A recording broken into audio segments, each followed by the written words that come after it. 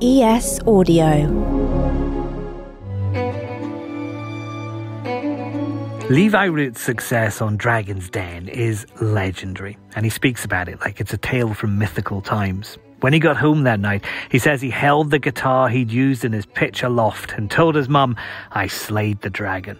And he has been on a real hero's journey, his breakthrough coming at 48 years old when he had to borrow money just to get to the BBC studios. I left my flat that morning to go to Dragon's Den, unable to pay the taxi fare. I lived in Brixton. Dragon's Den was being filmed in London Bridge. So there, it was only about like a £12 journey in a taxi to get there. I couldn't even afford that. That was 2007. But the business was such a huge success, we're still talking about it now. That's what I mean by legendary. The Levi Roots brand has long expanded from Reggae Reggae sauce to include ranges in drinks, snacks, ice cream. Back then, investors Peter Jones and Richard Farley gave him £50,000 and took 40% of the equity. Levi still built up a fortune of an estimated £30 million. It's the stuff of movies. No, it really is. They're looking at two players from in Top Boy. And they're looking at also somebody else that was in Star Wars. I can't believe it, but it is true, and I can't wait to announce the director, which is the next thing we're going to announce pretty soon. I'm David Marlson from the Evening Standard. Levi will be appearing at our SME Expo in April, where he'll be talking about the power of a great brand. You can get free tickets by popping over to smexpo.co.uk. And he really is a great brand, a brilliant success story. But when we meet him, I wonder, given where he came from to get where he's got, did he ever worry it would all fall apart? Yeah, I suppose it's that fear is the biggest driver for me. I know this is not just about me. My moment in the den, I knew this expressed Caribbean food and Caribbean cuisine in a massive way that I haven't in my own lifetime, I haven't seen that. So I know how people feels about this. So if this fails, I know I can wheel up and come again, as we say in music. Pull up the tune and start again, because I feel I'm capable of that. But I think if this fails, it would be massive for Caribbean food. And that's my greatest fear. And in some ways, that's one of the reasons why I work so hard on this. That's interesting, because we have shelves and shelves in those major supermarkets of Reggae Reggae sauce and all the other varieties. And when you see that, do you feel you're representing the Afro-Caribbean cause here? Yeah, absolutely. That's the drive. I do think one has to have a purpose when you're on a journey. And my purpose, as I said, is not just about me and my family. This is about Caribbean cuisine. I've been lucky enough to be one of the representatives. And I think, this is for for Caribbean people, for them, this was unreachable. And now it's there. And I'm really proud that my name is up there with it as well, too. But I think it is the work of the people who have actually gone out and tried the product, before trusting it. That's the first thing. And then you get on to trusting it and you buy it after that. Was there a point when you realised you had a powerful brand? And when did you realise you might have a powerful brand? I suppose it's the moment when failure hits you, and you have to swallow failure. As failure was like a gob trying to come up out of my throat. Whereas I was always trying to sell the sauce amongst my community. I thought it would be great, and I thought, great idea, I've got the sauce, perfect. I live in a Caribbean area, brilliant. I'm going to have a great market. But it actually failed. It really did, because people are saying that, look, we make our own sauce, Levi. Where the hell you going with that? And we probably can make it better. It's better than yours, because we're all Caribbean. But I didn't really bank on that when I started my marketing thing. But it's the rejection of that led me to think that, well, I know the sauce was good, because when I sell it at the carnival, for years and years, everyone loves it. It was actually mainstream people were coming to my stall at the carnival, because that's what carnival is, people from everywhere that comes. It's not particularly Caribbean people that comes to carnival. So when I recognized it, I thought, well, if the sauce is good, then maybe I need to find my market and not rely upon my local one. So I decided to go into the shires with it, and me and a couple of mates of mine, every weekend we would just mop out, the next sort of lovely country market site that was going in the shires, and we would turn up as the only black Rasta man with a guitar and and Caribbean sauce selling. And for a long while we did that. And it was while we were, getting this magnificent attention from a mainstream market who didn't particularly know Caribbean food.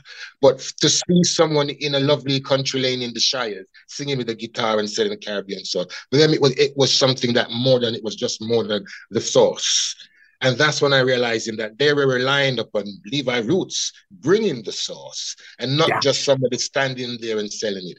And to answer your question, that was the moment when I thought that, yes, this is it.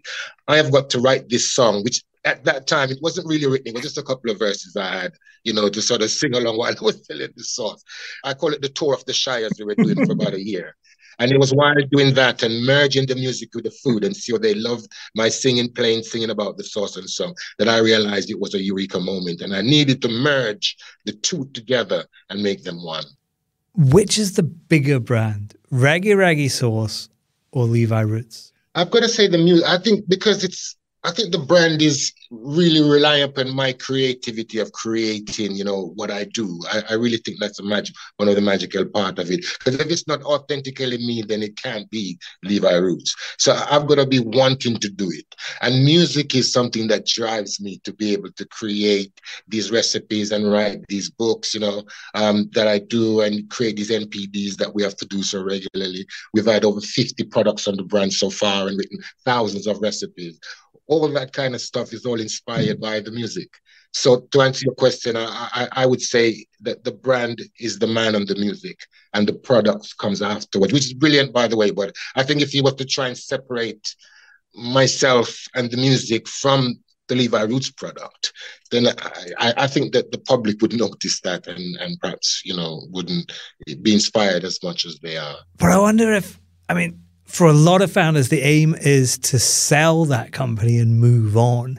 Would you ever do that? Would Reggae Reggae survive without Levi Roots? No, absolutely not. I think it's important that the essence of who I am as a person is within the brand, and it's a magical thing that we've managed to put that in, that it can never be taken away. Because the minute you say Levi Roots, that is the person that you're talking about. And we were lucky to say that the brand is not Reggae Reggae. Reggae Reggae is a flavor. It's a sauce. It's one of many products that we have. But the brand is Levi Roots. And in hence, it was a magical moment that we stamped my forever linkage with the brand wherever it go. Of course, you've always got your sight on your target. Otherwise, there is no point in the journey. Well, I think for me, the most important thing is about who do you meet at the end of your journey? Who welcomes you? Meaning that who owns the brand after? Where does it go from where I leave it? That's the most important thing for me. And should I find the right partner? Absolutely, because at some point, you're going to come to your journey's end at some point. Yeah, not soon though, Levi, surely. Well, you say that, I think for me, it is looking at the journey's end. It is very close. I've just started a new family. My son, Christopher, is only 10. And I think it's a massive opportunity for me to be a proper father now, because I think I really miss being that in my early days of my other kids who are much older. I wasn't the best father that I could be back then, to be honest with you, Lee. But I really do think that I am now. And I think part of those kind of stuff that you're talking about will have to go hand in hand if I'm going to want to do the best for Christopher as much as I want to. So you can never say never, as I said, but I do have a plan, and the plan involves me giving him as much time as possible to maybe have a quicker chance to do it rather than how long it took me to recognize, that you've got something in you. And for someone like a Peter Jones to say, hey, okay, I can make a few calls for you and do what you're going to do. It took me until I was 48 before I managed to burst through and do these fantastic things. I want Christopher to have the opportunity to be able to do that, just like any other child that grows up and have a loving family and has the opportunity to be able to. That family time has to be one of the hardest things for people who are starting up their own business, who have big ambitions, making enough time for the family. It's really difficult, isn't it? Should everybody strive to do more of that, or do you have to put the business first? And having been through all that, did you get the priorities right, Levi? No, I got it absolutely wrong. I hands up, toes down, everything, completely wrong. But wrong is right in some ways, because I knew that I had a fantastic opportunity to build this business, and it takes 150% of your energy to be able to put into building something that you and everybody else thinks that there's an opportunity in it, but only you alone can do it. There is a certain amount of sacrifice, and some of the quotes that I always quote is to do with Shakespeare, because I love it. And he does says you have to suffer the slings and arrows of outrageous fortune. And what it means by that is that you will have to make sacrifices when you're on your journey and it's in sight of you. And for me, the opportunity was there when I kicked off with Reggae Reggae. And the fame came so quick, but the opportunity was there. And it was just so amazing when it came, and it was so quick and aggressive. So I had to take my eyes off some things to be able to grab the opportunity. Regrettably so, yes. But looking back and seeing what is brought bad and the opposite that I can give my loved ones now, I see it as I've always said, I don't think anything is a mistake. It's feedback. And if you ask me, would I do it again? Absolutely, I would. I would follow my dreams and go, with how I'm thinking is, and then, but I have to have a purpose ahead of me of why I'm doing this. And as I said, what I want to do with Christopher now, and what I can do with him now because of that journey, it absolutely makes me smile. Unlike Levi, we haven't got any money, so here's some generic reggae because we can't afford Bob Marley. Listening to the ads instead of skipping them might help us with that, and so would hitting the follow button on your podcast provider. That tells those places like Apple and Spotify that someone thinks this is a show worth listening to, so they suggest it to others, and we get bigger audiences. And if you've got idle hands right now, go have a look at the SME Expo lineup at smexpo.co.uk. It's being held at the XL London on April 25th and 26th. Tickets are free.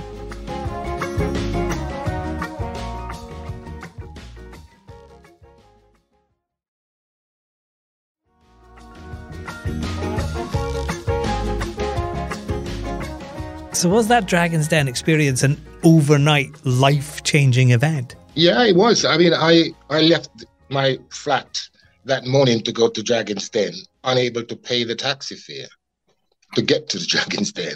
And I lived in Brixton. Dragon's Den was being filmed in London Bridge at the time, 2007. So there, it was only about like a £12 journey in a taxi to get there. I couldn't even afford that. It was that bad. I absolutely spent everything in my dream of saying this my opportunity had come. Everybody had said to me, Levi, don't take the guitar, don't go on Dragon's Den. If you go with the guitar, you're going to get slayed. Nobody had ever sang. It was just a complete week, maybe about 2 weeks of the time when I was spotted, until when I got onto Dragon's Den. So it was 2 weeks of complete negativity from everyone. When I was adamant that I want to sing, I want to take my guitar, I want to do something different. I feel better when I'm me. I don't want to go when I'm pretended. I say, no, Levi, you're crazy. You're going to get slaughtered by Peter Jones. And I'm like, who the hell is Peter Jones? I've never seen Dragon's Den, never watched it. Trying to stay away from my kids, trying to show me what it's like. If I go as me, and I'm comfortable with my guitar, like your comfy blanket that makes you and makes you comfortable. Then you can be you, and that's what I did. I went as me, and the proudest moment is coming back home in a taxi sent by the BBC, because I didn't know I was gonna get bloody home after the day, because I didn't have a return plan to get back. But I think one of the magical things was I remember getting that taxi by the BBC to send me home after slaying the dragons and doing the most amazing thing ever, and going home. And I phoned my mom in the taxi, and tell her that, Mom, I'm the dragon slayer. That's what I said. And it was the most happiest thing for me to be able to do that. She was just so over the moon. Were you holding your guitar close? It's your defense, whatever it is that inspires you. Mine's is music. I say to kids nowadays, find you when you're the best of you.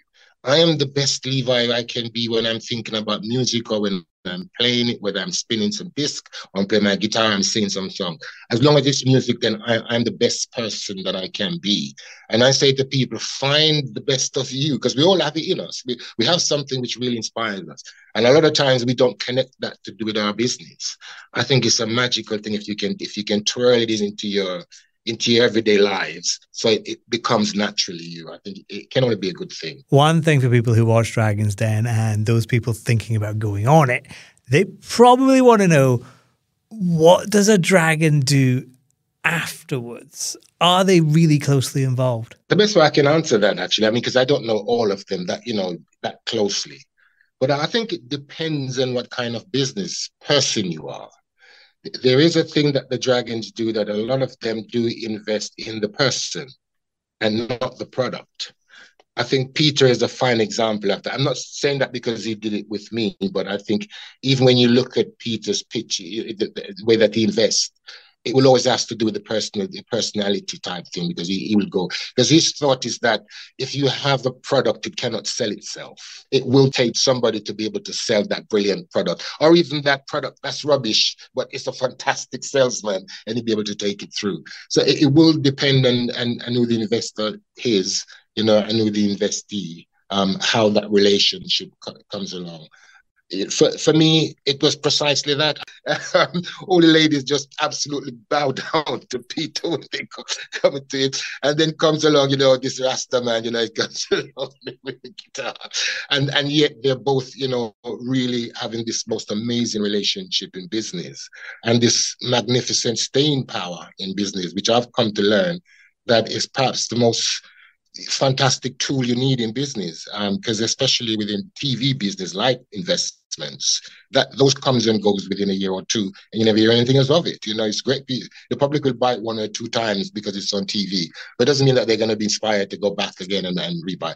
And that's what happens to a lot of business. And Peter and I have managed to sidestep that by creating, a fantastic brand and some brilliant and fantastic product, but more importantly, that relationship that the public knows that how we are together, that's been intact from day one. And I'm so grateful for the man that, that we still have that. It sounds like the kind of story you see in the movies, doesn't it, Levi? And it is. Or it's going to be. Yeah, it's absolutely amazing.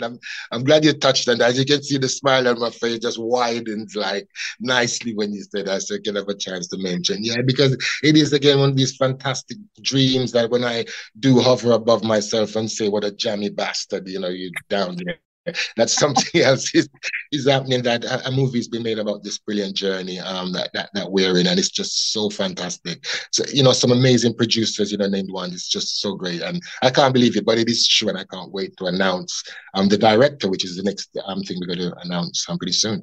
What's really important, though, and what everybody wants to know, who will play Levi Roots? I was sent a list of, I can't say all, I was sent a list of, because there is a list of players that, because I was really inspired by ones, and I can name that they're looking at 2 players from in Top Boy. I feel like I'm not gonna really say no name, other one. 2 characters in Top Boy, and they're looking at also somebody else that was in Star Wars. Oh, like we all know who that is. Just at an early stage and the thoughts of what may be okay within the thing. So and I'm not really the guy who played Lando Calrissian, is it? It's not that Star Wars guy. Any one of those three to play me. Yeah, they would have to be some nice dreadlocks wig though. And of course, the other question is, who is Peter? Yeah, absolutely. Well, I know he probably want to play himself up, Peter. Well, that'd be an interesting one. Yeah, that'd be an interesting one. Yeah. And just finally, you're going to be appearing at the Evening Standard's SME Expo. Will the guitar be coming too? Yeah, as I said, my music is my art and soul. And if I'm being the true Levi Roots, which I want to bring to the public for at Expo, then I have to come with my A game. And that includes my wonderful guitar, which her name is Miriam, by the way. So I'll be walking with Miriam. And I've got to ask, why Miriam? Miriam is my grandma. And as you know, she's the one that plays a massive, part in my life. The sauce and everything is dedicated to her. And, and she's the cat, the dog, and everything to me.